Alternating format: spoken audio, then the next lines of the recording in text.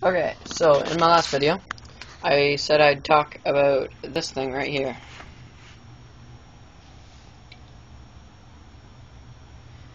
You can get this piece of material. It's just really dense foam. It's a construction nailing pad.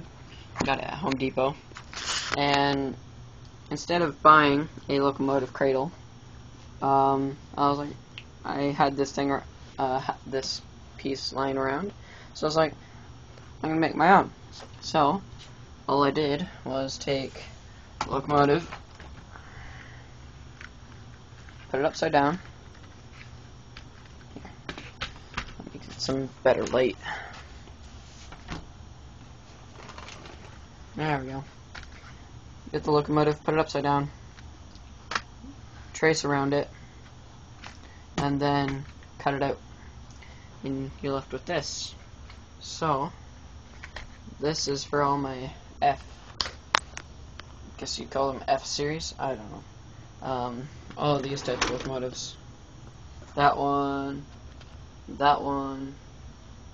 and my FA2. So they just slide right in there, nice and sturdy. Work on them like this.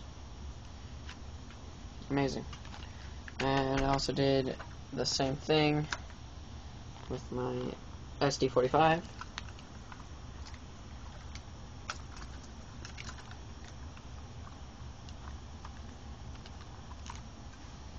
And that just fits snuck in there. I can get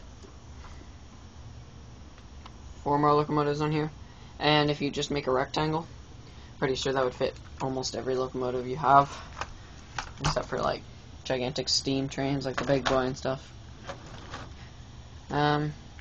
So that is what this is.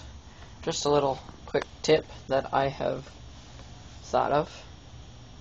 Not a bad idea. Catch you later. Bye.